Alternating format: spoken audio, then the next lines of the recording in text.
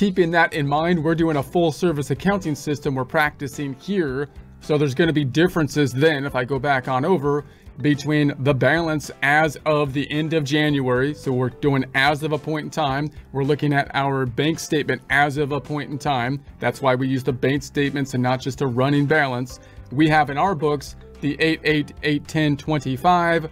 On the bank statement, we've got 61/241/85.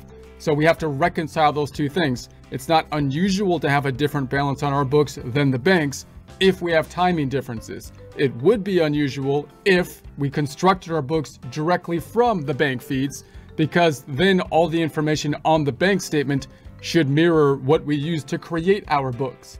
But that's not what happens in a full service accounting system. We enter the transactions on our books when they happen, not when they clear the bank.